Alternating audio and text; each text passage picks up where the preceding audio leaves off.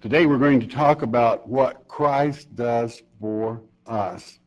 Intercession of Christ.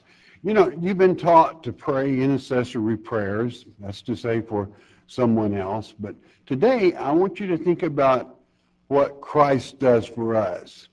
As the Hebrew is written, and let's take Isaiah 53, which we're going to go there in a moment. The word intercession there, or to intercede, is paga in the Hebrew, and it means to come between.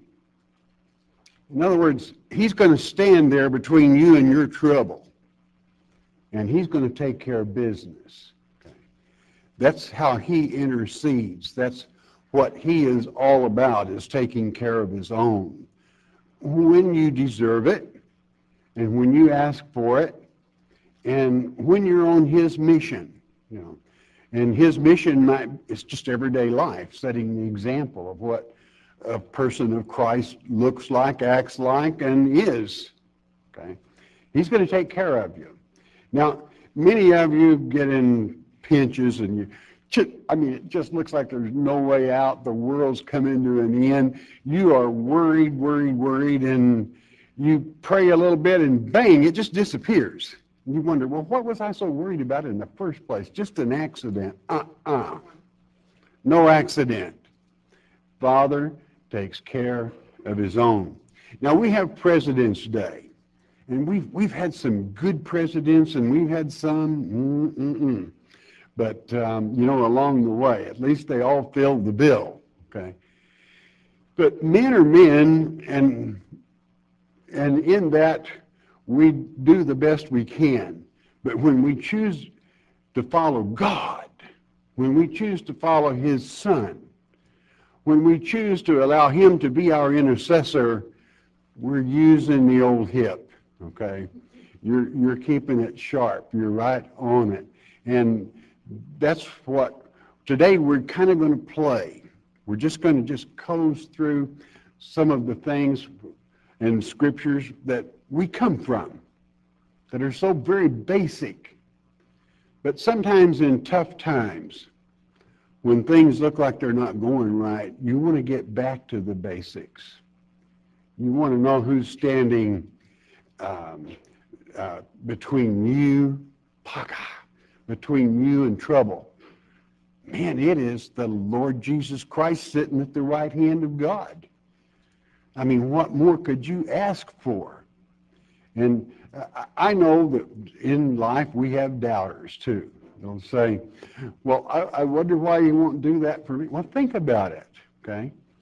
If you're doing his business, he's going to assist you, you know. You might say, well, how can you document, hey, you're looking at it at Shepherd's Chapel. You know, I mean, a roller rink church that goes around the world, you know, that thousands on top of thousands of people study with, you know, that's not an accident. That's the will of God. The fact that truth prevails. And when he chooses you, he knows he can count on you, and that's why he chose you. That's why you have eyes to see and you have ears to hear. Now, we know that the spurious Messiah comes first. We're geared for it, okay? That's no problem, because we know we have someone standing between us and him anyway, and that he has given, would you believe it, he has given you power over Satan in the name of Jesus Christ. And many might say, well, I trust me, you know, trust me. In many years, I have used that name to cast out demons. They run, okay. They're afraid of Almighty God and the power of Jesus Christ. That's to say evil spirits, for those of you that understand. So he gives you that power and that authority. You don't have anything to worry about. Open your Bibles, if you would, to Isaiah 53. Let's go back in the Old Testament, and let's, you're all familiar with this and probably could quote this chapter from heart. In verse 1, it simply says, "Who hath believed our report, and to whom is the arm of the Lord revealed?" Well, it's his elect it's revealed to. The arm of the Lord is his power, his authority, what he intends to do. And he promised us this, a child, for he shall grow up before him as a tender plant, just like you did. Tender little old baby, one of the most helpless things in the world is a human baby, okay? And as a root out of a dry ground, he hath no form nor comeliness.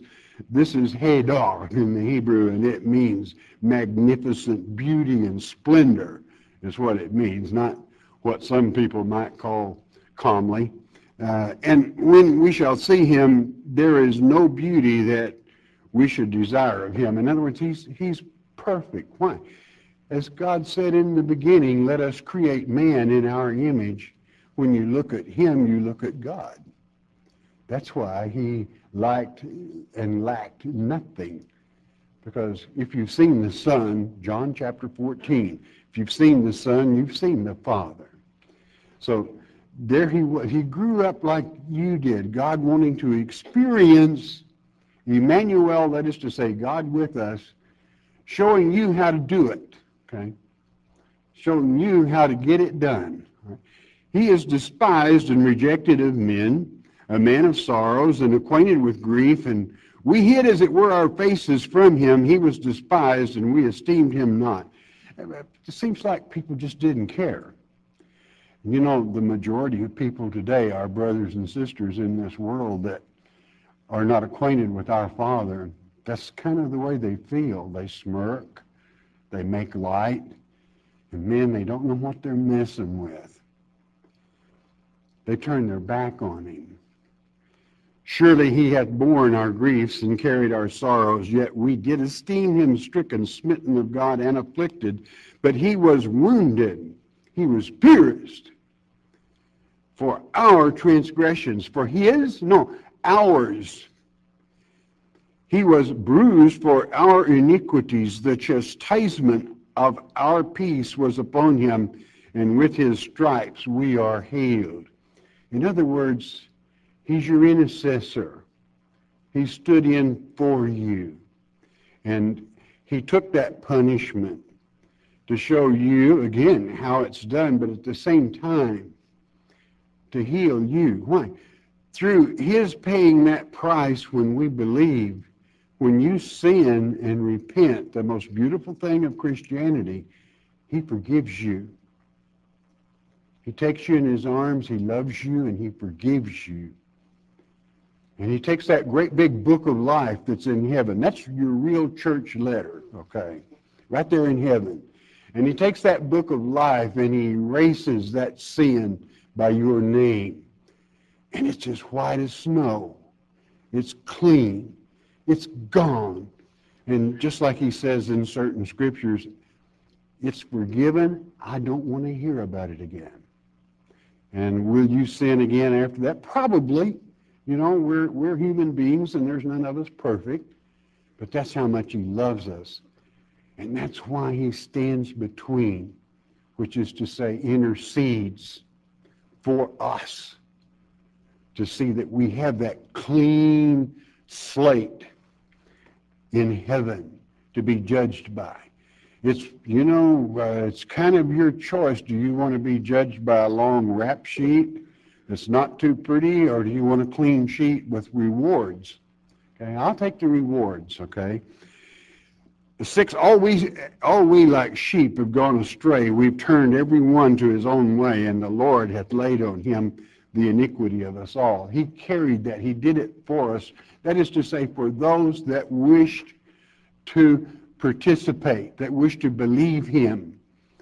He was oppressed and he was afflicted, yet he opened not his mouth. He is brought as a lamb to the slaughter, and as a sheep before her shearers is dumb, so he opened not his mouth.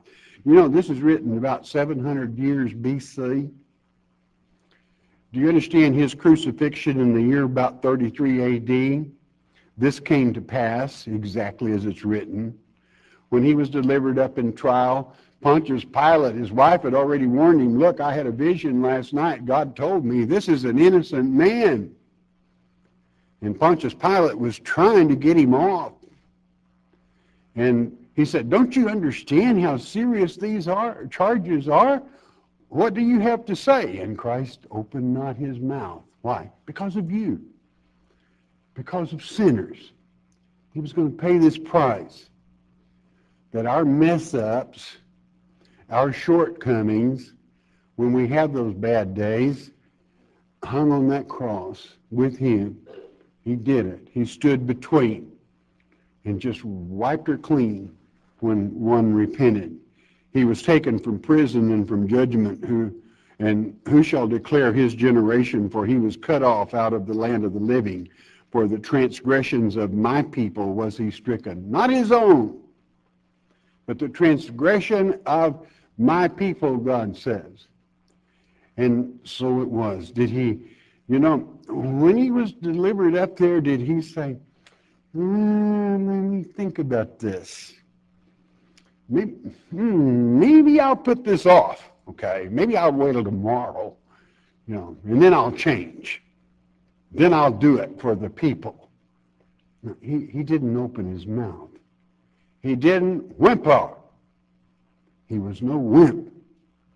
He did it for you. He stood between you and Satan, between you and sin, and loved you for it, all at the same time. When people were cursing him, spitting at him, beating him, he did it for you. Verse 9, and he made his grave with the wicked, 2 sinners hanging on each side of him, malefactors. And with the rich in his death, he was buried in his uncle. He had a rich uncle, Joseph of Arimathea, and he was buried in his tomb. First, no one had ever been in that tomb before, freshly made for him, for his rich uncle. These are prophecies, my friend, proving to you that this report is true. So when you read that first verse, to whom was the arm of the Lord revealed? It's you. To know it is true.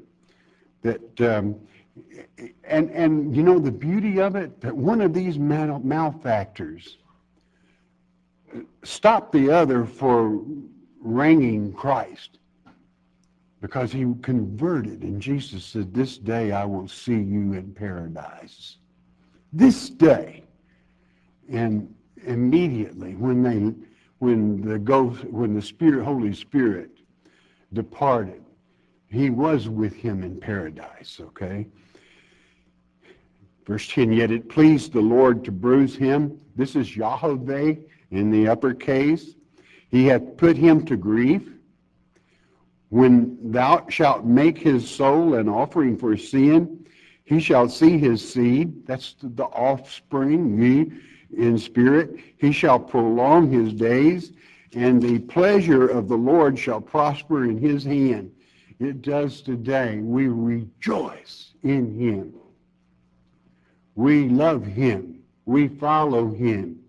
Many people might say, well, how can you prove Christ lived? Well, do you ever look at a calendar?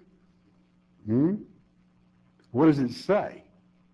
Well, it says 2007 AD. Well, do you know what AD means? It's Anno Domini, which is to say what? The year of our Lord. What is it when we see BC? Before Christ. So, yeah, you don't have to go too far to prove he walked this earth. He was real. He did this for you. Verse 11, listen carefully.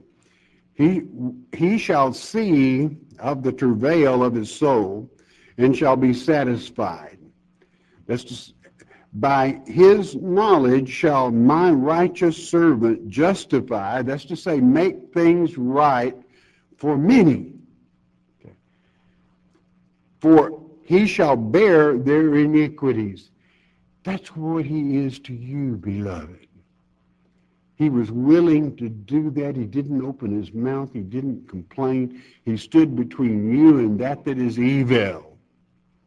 And when you see that evil approaching today, take comfort.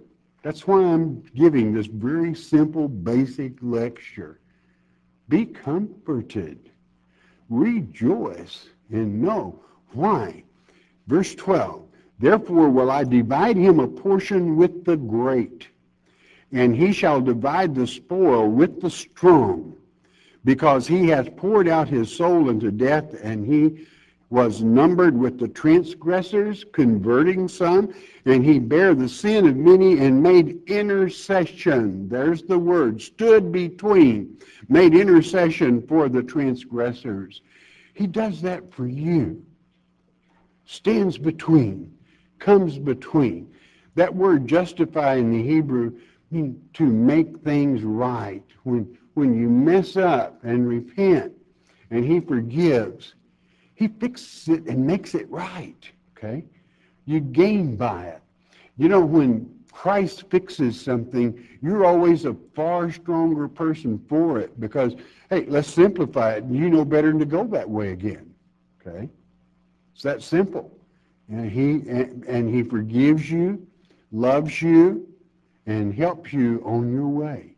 He's the intercessor. You know, it is amazing that someone loved us enough that they paid that price. You see, there had to be a perfect sacrifice. It goes much deeper than that as far as the marriage is concerned, okay? God divorced Israel. Someone had to die before Israel was free to remarry again. And there is a new wedding coming. Spiritual, I'm speaking spiritual now, okay? How our Father loves his children. And you know something? He has a real special intercession for his election. Let's document it. You read it many, many times. Go to the New Testament, Romans chapter 8. Romans chapter 8.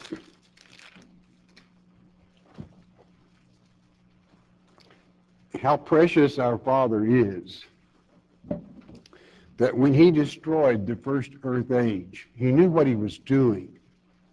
He brought this earth age in, and it's the age of salvation, to save his children. That's typical of a father to want to save his children. And that's why he sent that Savior. That's why he sent that intercessor.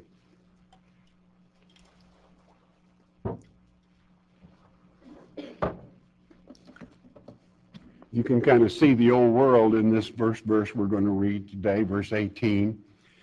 Creature is creation. It means the natural things of this earth, trees, mountains, flowers, rivers, streams. Verse 18 of Romans chapter 8. For I reckon that the sufferings of this present time are not worthy to be compared with the glory which shall be revealed in us. You know, you think it's bad? You cannot imagine how beautiful it's going to be for God's elect. He's going to straighten this world out. All these gases and pollutions and what have you. He has energy in a little different dimension that is we can hardly imagine in the very presence of God. Okay? 19, for the earnest expectation of the creature, call it creation and you'll understand better, waiteth for the manifestation of the sons of God. Well, when does that happen? God's children, when do they really shine? Millennium, okay. Even the nature itself looks forward to that joyous time of salvation. For the creature was made subject to vanity, not willingly, but by reason of him who has subjected the same in hope. Emptiness was placed there, and pollution and a few other things, not to mention. 21, because the creation itself also shall be delivered from the bondage of corruption into the glorious liberty of the children of God. It's going to be good. You can't imagine. You might say, well, I just wonder if it's worth it. Hey, you just can't even imagine to have all the evil people gone. You know what? You don't have to worry about being accosted. You don't have to worry about somebody insulting you. They're all friends. They're all wonderful at that time. I'm talking about when God gets through. Okay? And you have a part in it. Christ sits at the right hand of God until all of his enemies are made his footstool. Who do you think's going to put him there? Okay? So don't get lazy on the Father. He's got work for you. You have a destiny and a purpose. 22, for we know that the whole creation groaneth and travaileth in pain together until now. Like labor pains for the birth of a new age. That's what this means in the Greek. And not only they, but ourselves also, which have the first fruits of the Spirit. That means even God's election. Even we ourselves groan within ourselves, waiting patiently, of course, for the adoption to wit, the redemption of our body. What body is it talking about? Your spiritual body. Do you know what your body was before you were born in the flesh? Beautiful spiritual body. That is your body. You were there for eons of time. And you're going back, okay? You're going back into that body. It never gets sick. It doesn't age. It doesn't get old. It's always nice. Sometimes. At the end of the millennium, it will always be nice after that. You know, it's a beautiful thing to absorb the true meaning in the Greek from the tree that gives fruit every month, that it stops any disagreement or boredom. And that's a beautiful thought, you know, beautiful thought. And of course, I'm pulling that from Revelation 22. 24, verse 24 here in this 8th chapter. For we are saved by hope. You want to listen real carefully to this. You hope, but hope that is seen is not hope. For what a man seeth, why doth he get hope for? You know, God gives us credit for those that believe and haven't seen. And many people pray they want to see. You want to be real careful what you pray for. Because once you've seen, you better keep those tugs tight. Okay, that means do it. I'm talking years ago when we had worked horses. Okay, a tug is a chain that hooks to the collar or a leather strap. It's a tug that pulls the plow. Okay, you better keep them tight. That means working. Okay, because hope is not there for you because he's showing you and you know for a fact. So that makes it a lot different, okay? Verse 25, but if we hope for that we see not, then do we with patience wait for it. You know it's going to be there. Do you know how much God loves somebody that believes in something they haven't seen actually? A lot, okay? Likewise, the Spirit also helpeth our infirmities. That's our weaknesses. You got weaknesses? God's Spirit will help them. You get a little dread every once in a while, a little wheezy in the tummy, kind of, I'm not going to call you a wimp because I can't stand wimps, okay? But maybe you back up a little bit. Well, he strengthens you. You can believe that. It's the truth. For we know not what we should pray for as we ought. You don't know 100% what you're supposed to be doing right now. You really don't. You have a pretty good idea. So do you know what he does? But the Spirit maketh intercession for us with groanings which cannot be uttered. He sighs and shows you the way and turn. Have you ever been somewhere and something worked out and you wonder, my goodness, that was simple. How did that happen? Well, you just had help, okay? He touched you. So thank him when that happens. Don't forget it, all right? He knows, especially, understand we're talking about his set-aside ones, his election here, first fruits. 27, and he that searcheth the hearts knoweth what is the mind of the Spirit, because he maketh intercession, there it is again, maketh intercession for the saints according to the will of God. Not men, not presidents, not governments, but by the will of for the will of God. Why? You've got a destiny and a purpose. And he's going to help you through that. When you don't know exactly the Holy Spirit, I mean, after all, is it not written in Mark 13 that when you're delivered up, the Holy Spirit will do all the talking? Not part of it, all of it. He said, don't you even premeditate what you're going to say. I'll do the talking when you're delivered up, through you, of course. So let it be no marvel that the Spirit, when you're in your daily life, setting an example for the Father, that he's not going to nudge things a little bit to keep things in order. Why? That's the way he wants it. Verse 28, and we know that all things work together for good to them that love God, to them who are the called according to his purpose. Not theirs, not somebody else's, not some church's purpose, but God's purpose. And it's written. Here's the plan of the day. You know, any military person, one of the first things they want to read is the plan of the day to know what's happening. So they get it right, okay? And the troops get it right. So God did that for you. He gave you a plan of the day according to his purpose, his will. 29, for whom he did foreknow. That means knew from before. That is to say, the first earth age, before you were even born in the flesh. He also did predestinate to be conformed to the image of his Son, that he might be the firstborn among many brethren.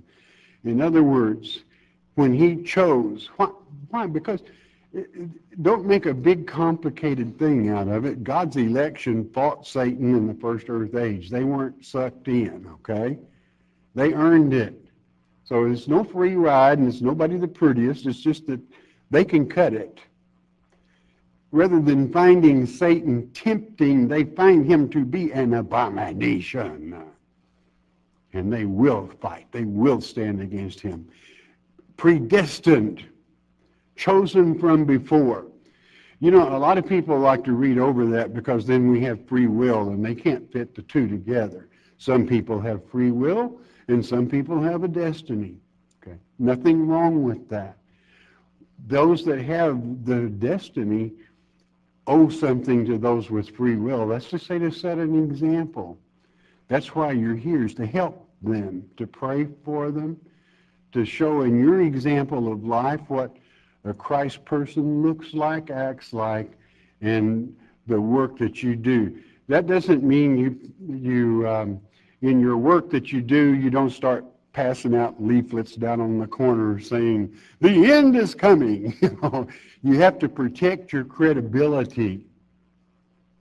Do it God's way, because God is always in control. Okay, now, verse 30.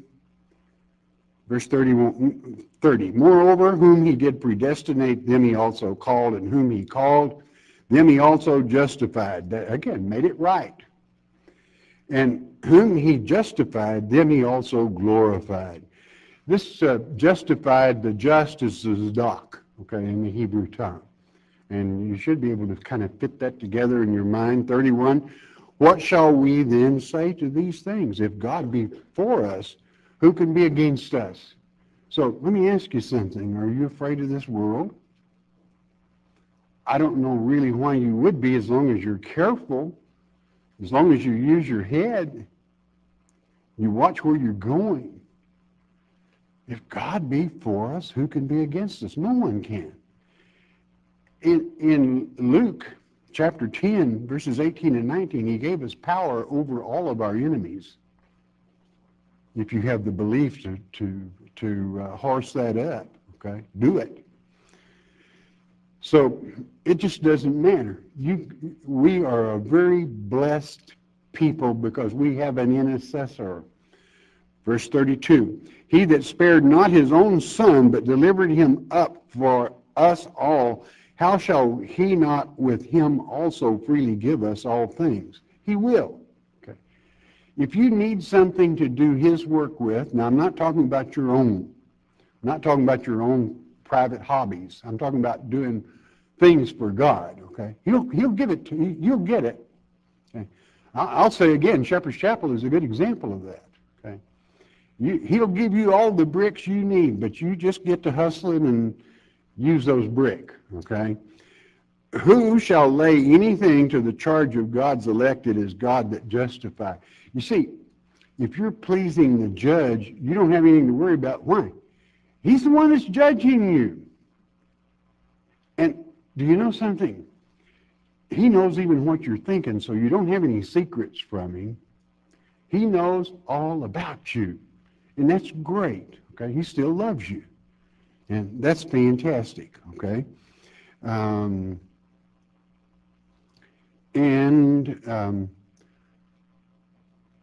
Verse 33, I'm going to read it again. Who shall lay anything to the charge of God's elect? Is God that justifieth. 34, who is he that condemneth? It is Christ that died, yea, rather that is risen again, who is even at the right hand of God, who also maketh intercession for us. He stands between. He stands with us. He's always there for you. That's why it's good to go back to these basics and receive the comfort that he has there for you, for the weak, those that need that lift, those that need that help. He makes that intercession. It's his promise. Who shall separate us from the love of Christ? Shall tribulation or distress or persecution or famine or nakedness or peril or a sword? You know, Paul was put through a whole bunch. 36, and you are today in this world in certain aspects. As it is written, for thy sake we are killed all the day long. We are accounted as sheep for the slaughter. Nay, in all these things we are more than conquerors through him that loved us. You got that? I want you to let that settle in real good. We are more than conquerors. You think we're going to lose a war? You think we're going to, the good old U.S. of A. is going to be taken in? Forget it. For I am persuaded that neither death, nor life, nor angels, nor principalities, nor powers, nor things present, nor things to come, no height, nor depth, nor any other creature shall be able to separate us from the love of God which is in Christ Jesus our Lord. That's exactly the way it is. He's the intercessor, and there is no way, once you taste the beautiful fruit and the beauty of what's coming and what is, nobody can separate you from that. You won't settle for second best. You won't settle for traditions of men. You want the Word of God and you want the truth. Do you know God established Christ as a priest of priests? Though he was supposedly in the king line, I'll explain. He was supposedly of Judah, which is the king line. And how could he be a priest, which is the Levitical line, from Levi, the daughters of Aaron? Well, we know a little secret, don't we? Mary, on the day she conceived, rushed to her cousin Elizabeth, who was a daughter of Aaron, a full-blood Levite, and was 6 months pregnant with John. They were cousins. So it means Mary's father was of Judah, but Mary's mother was a Levite. So Christ is both priest and king, rightfully so, fulfilling the word of God. Okay. So he established Christ forever after the order of Melchizedek. Melchizedek in the Hebrew tongue, Melcha is king. Okay. Zedek is of the just or righteous. Okay. It's God's elect. In closing, turn with me to where? Hebrews chapter 7.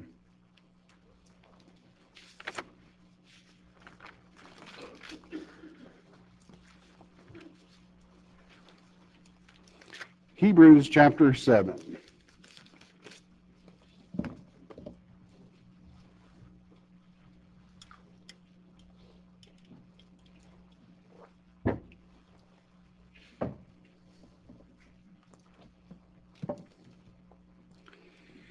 If you ever wonder who Melchizedek was, of course it was Christ, and the third verse here documents that. okay, of this chapter 7. That's not why we're here. But any good student of God's Word knows that Jesus Christ was, well, how many, is he king, not King of Kings and Lord of Lords? I mean, that kind of says it, you know. But I'll read the 3rd verse anyway. Without father, with Melchizedek, without father, without mother, without descent, having neither beginning of days nor end of life, but made like unto the Son of God, abideth the priest continually. Made like the Son of God. Why? Because he was the Son of God. Okay. Christ walked the earth long before, he was with the Holy Spirit in the beginning. And so it is written another time, another place. Skip with me all the way to verse 21 of the 7th chapter. Our intercessor, a priest forever, not changing year to year, but we just got us a new pastor. No, we don't get new priest. We've got one. We're going to keep him. He is forever. It is Jesus Christ. And we follow him. And he does not have to slaughter animals or anything else. He is a priest forever after the order of Melchizedek. Verse 21. For those priests, let's say of Aaron, okay, were made without an oath, but this with an oath by him that said unto him, the Lord swear and will not repent. Don't change his mind. Thou art a priest forever after the order of Melchizedek. By so much was Jesus made a surety of a better testament. Do you know what this word surety is in the Greek? It's a guarantee. Okay. It's a legal term. It's guaranteed if you will believe. A better testament. In other words, he enriches the whole book, Old and New, both Testaments. Verse 23, and they truly were many priests because they were not suffered to continue by reason of death. You had to keep replacing them. They died off, okay? But this man, because he continueth ever, hath an unchangeable priesthood. Do you understand how important that is? Do you know how people, if you want to create Babel, okay? You know, psychology can arrange this real quick for you, you know, when you get a Sharpie. It's to keep changing the base, okay? Keep moving the foundation. And you can cause confusion deluxe. Nothing ever changes with our Father's Word. That's why you're spending good time when you study it. And listen to me, as it is written in Mark 13, this world age will change, but God's Word will never change, not even in the eternity.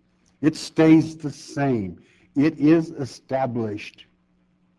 So you can hang it all on it. It's here. Once you research it and make sure you've got it right with the manuscripts, okay? It's here. It will never change. Verse 25, wherefore he is able also to save them to the uttermost that come unto God by him, seeing he ever liveth to make intercession for them. There it is again. That intercession. He continues to make it for you. He makes it for them. Who? The qualification was there. Those that believe upon him or that come to God through his testimony, through his testament, this testament. Okay. He intercedes for them. Do you know what it said? I guarantee it. That's what that word surety. It's like, you know what it's like? Kind of like if you decide always pay cash for a car, okay? If you can, don't, you know. But if you have to, if you're going to make a down payment on one, you have to put up earnest money. That's surety, okay? That's what this is. It's your guarantee that Christ is going to be there for you, that he's going to intercede for you. Verse 26, for such an high priest became us, or for us, who is holy, harmless, undefiled, separate from sinners, and made higher than the heavens. Why? He's sitting at the right hand of God. And you know something? He's for you. I say again, he's sitting at the right hand of God. And he makes intercession for you. Right there on the throne. And you wonder how he has the ability to intercede. He's there. 27. Who needeth not daily as those high priests, those over yonder, to offer up sacrifice, first for his own sins and then for the people's. For this he did once when he offered up himself. He did away with blood sacrifices, period. They were nailed to the cross.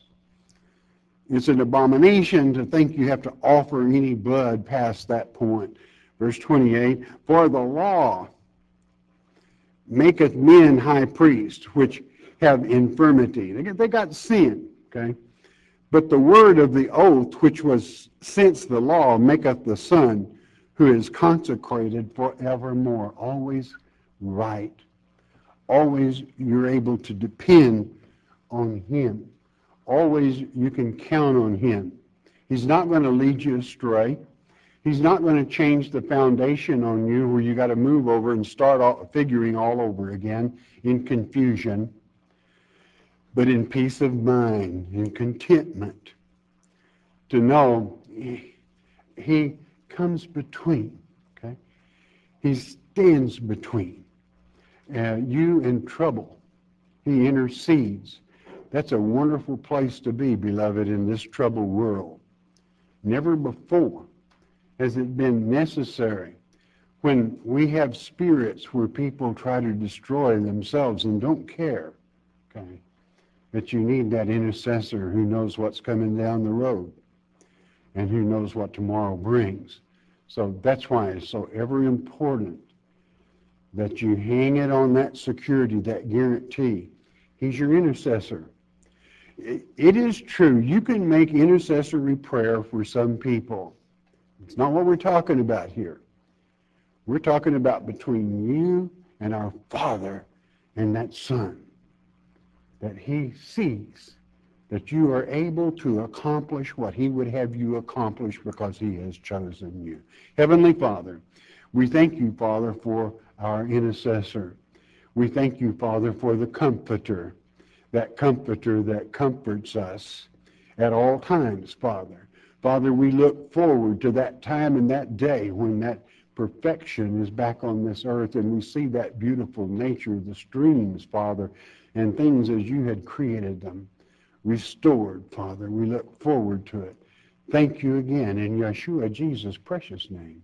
Amen. The Mark of the Beast on CD is our free introductory offer to you. What is the Mark of the Beast? Many false teachers would have you believe it will be a tattoo on your forehead or a computer chip implanted under your skin. It is getting late in the game. You need to know what the Mark of the Beast is. As it's written in Revelation chapter 13, verse 8, many will be deceived. There is no need for you to be deceived. Christ said in Mark 13:23, behold, I have foretold you all things. Jesus indeed told us how not to be deceived, and Pastor Arnold Murray takes you on a step-by-step study of God's Word concerning this critical subject, the Mark of the Beast. The telephone call is free. The CD is free. We don't even ask for the shipping and handling. It is free as well. All you need to do is call 800-643-4645 to request your one-time, one-per-household copy of the Mark of the Beast. You may also request your free CD by mailing your request to Shepherd's Chapel, Post Office Box 416, Gravette, Arkansas 72736. Don't be deceived by Satan. Matthew chapter 13, verse 35, a secret kept secret from the foundation of the world, that concerning the tares. The good seed were planted by Almighty God, but the wicked, the tares, the Kenites, were planted by the devil. They are his children. Jesus taught that openly. He didn't apologize for it. They are a race of people, but they also, whomsoever will, can convert to Christianity. Sandra from Michigan. How does China fit into Ezekiel 38 and 39, or the end times? Ezekiel chapter 38 states those from the east, that is China, okay? the men from the east, as you will read it in Ezekiel 38. Richard from Louisiana.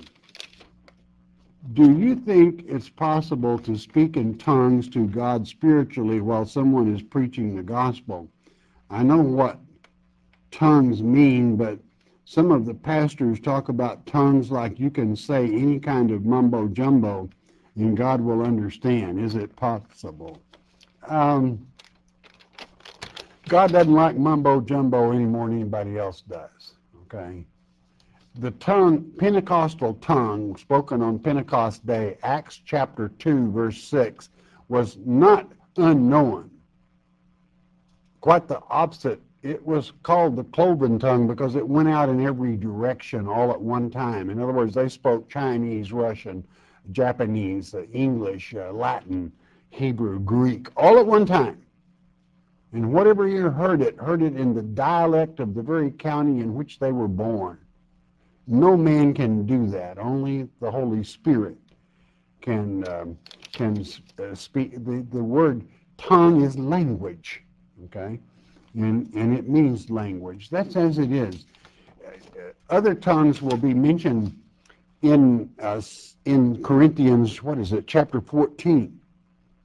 And the Greek word there, tongue, means a language that you were not born with, meaning a language you had to learn. In other words, if I decided to go to Ciudad de Mexico to teach God's word of Jesus, then I would have to learn a great deal more Spanish than I now know so that they could clearly understand what I'm saying. Otherwise, he said, if they don't even know when to say amen by not understanding your tongue that you were born with, you better learn another one so you can spread the word of God, okay? And so it is, regardless of what preachers may say. If I am teaching the word of God, I will not stand for an interruption in the congregation while God's word is being taught. Okay? That's not nice, it's not polite, and it's an insult to God. God doesn't like mumbo jumbo, okay? He likes clarity, as spoken of by Joel the prophet, as it is written in Acts chapter 2. Lynn from Washington, does Iraq represent Babylon and Iran represent Persia? They not only represent, they are old Babylon and they are old Persia, okay? There's no representing it to it. That's where the geographical locations were. Rose from Arizona. My question is it a sin to be afraid to die? How to have more confidence? Well, Rose, God gave us the will to live. It's called, the will of survival. Causes us to be very careful, and no one wants to rush death because God put us here for a purpose. Everybody has a purpose and a destiny. They just really haven't found them yet, but they've got one. And it may be as one of the witnesses against the spurious Messiah, to give the warning that he comes first. Everyone has a destiny and a purpose, and we want to finish that. But when we say we fear death, physical death of the flesh is one thing, but no one has ever died. Spiritually speaking, there's no soul has died. There is one soul by name that has been sentenced to death, and that is Satan. But all others have still got judgment day to go through that decides whether they live or die the second death, which is to say the death of the soul. As it is written in Matthew chapter 10, verse 25, 28, fear not he who can destroy your flesh body, kill your flesh body, but rather fear he who can kill both the flesh and cause your soul to perish. Zippo, blotted out, gone. So don't ever worry about being with the Father. Okay, don't let that frighten you. That's a wonderful thing. Tammy from Arkansas. Oh, man, I see how you've been divorced twice. I have people judge me as being terrible for getting a divorce. I was married to both 10 years each. My question, does God look bad on a situation like mine? No, I don't. I'm not going to judge, okay? But our Father is very fair-minded. And even if one of them were your fault, and I don't see that it could have been, and again, I'm not judging, but if you repent, it's scratched clean anyway, and God loves you. Okay, so don't ever, this is the beauty of Christianity, is forgiveness. One said, well, how many times, Jesus, should we forgive him? He said 7 times 70, 490 times. Okay, and I don't think anyone can sin 490 times in a day. I haven't met one yet. That'd be bad. Caesar from California. Can any member Christian preach even if he is not ordained? If he's got the gift, hey, go for it. You know how you can tell when you're ready to preach or teach? Is people will want to hear what you've got to say. And as long as the people don't want to hear what you got to say, then probably you're not ready. Okay. Most of all, ordination it's a fine thing. But ordination alone, like you've always heard me say, a lot of people will see this great GP in the sky, and they think it means go preach, and really it means go plow. Okay, so you got to be careful. When you're ready, then people will automatically, they're going to come to you. You're not going to have to worry about it. You're going to teach because God will demand it and people will demand it. So in ordination, as far as that's concerned, has very little to do with it. Many times an ordination paper settles your retirement and many other things, but it also settles what you teach. I would never be honest under that. Well, are you ordained? Well, yes, I am. But my ordination is such that I have no board that can tell me what to teach. They can fire me, but they can't tell me what to teach. Okay, and many people would say, well, I'm going to write the president of your network and get you fired. And, well, I am the president, so you go ahead and write me and we'll see what happens, okay? I'm very strict on myself. But we try to do a good job and we hang tough, okay? So preach if I don't want to take away, and don't think I'm doing that. All I'm saying is when you're ready, people are going to demand that you teach because you've got something to say. Don from California. Let me see where your question is. Say something, some say things like some sins are too great to be forgiven. That's fake. That's false. A preacher on TV was talking about sin and that some are so bad that here on earth, if you don't do jail time. What is this TV preacher then? And I'm not going to say any names. I'm glad you didn't put his name down here. He's setting himself up as a judge. There's one thing a preacher should never do is judge somebody. Okay, a father's judge. A real teacher of God's word teaches forgiveness. When one repents, better help him forgive. Better help him repent and get it behind him. And where is this written in God's word that some sins are too great that you got to do jail time? They're not. He's lying. Okay, it's not there. When you repent, it's erased. Now, that doesn't mean some people are not going to do jail time if they get caught being a criminal, but as far as earthly sins go that are not criminal, then they're forgivable by Almighty God. He paid an awesome price to bring forgiveness, and that is the beauty of Christianity.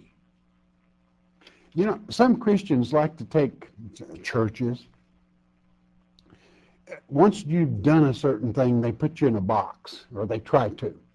This person is a divorcee. Oh, mercy. The divorcee can no longer teach Sunday school, and we must keep them away from our children. Now, where is that written in the Bible? It isn't. It's their church. I'll even call it.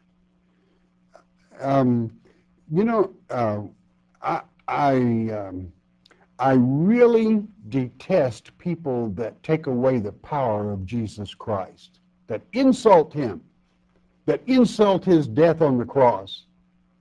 But he doesn't have the right for forgiveness. It's a shame. Because that is, again, the beauty of Christianity that makes it grow and grow and grow and grow.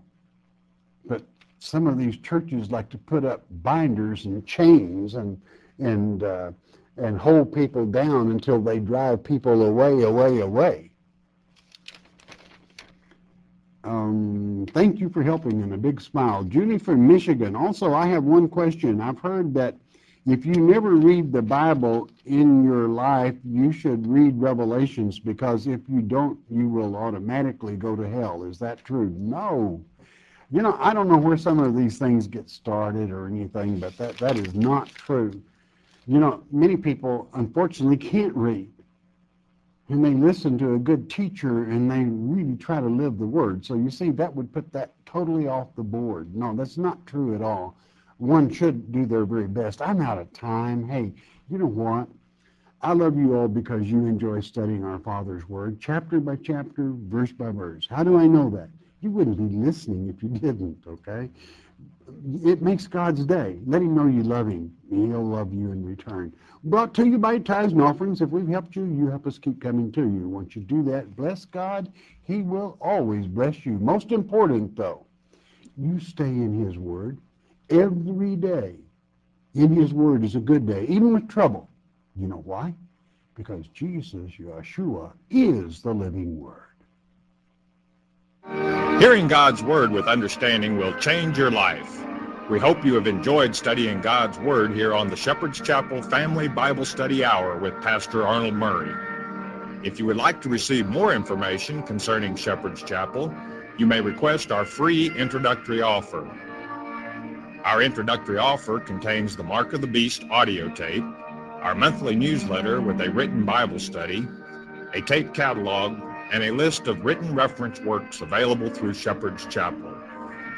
To request our free introductory offer by telephone, call 800-643-4645 24 hours a day. You may also request our introductory offer by writing to Shepherd's Chapel, Post Office Box 416, Gravette, Arkansas 72736. Once again, that's Shepherd's Chapel, Post Office Box 416, Gravette, Arkansas 72736. We invite you to join us for the next in-depth Bible study each weekday at this same time. Thank you for watching today's program, and God bless you.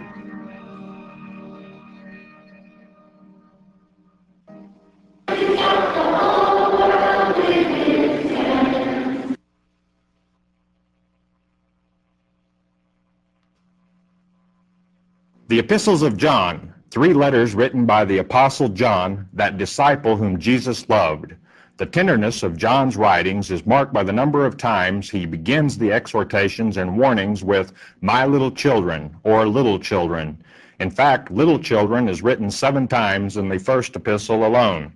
The contents of the first epistle are practical teaching in the light of the love of God. God is life, is light, is truth, is righteous, is love. And we have fellowship with him through the Lord Jesus Christ by the Holy Spirit. The tenderness and love of John's writing continues in the second epistle as he encourages the elect lady and her children to love one another.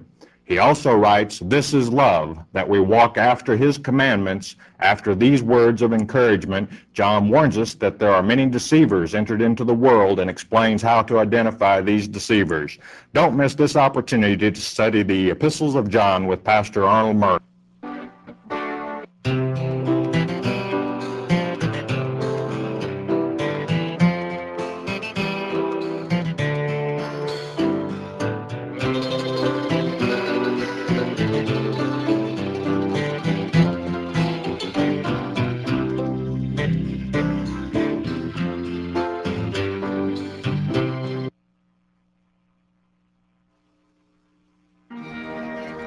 Welcome to the Shepherd's Chapel Network Family Bible Study Hour with Pastor Arnold Murray.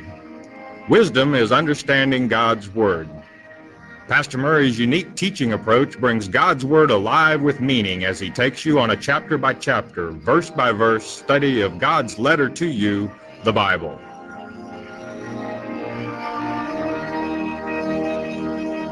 And now here is Pastor Arnold Murray. All right, good day to you. God bless you. Say, welcome to the Shepherd's Chapel. Welcome to this Family Bible Study Hour. Let's complete stewardship. Now, as I told you in the last lecture, of all the words in Hebrew and Greek which are translated to steward or stewardship in the English, you could kind of equalize them simply by saying in charge of. And you've got it. God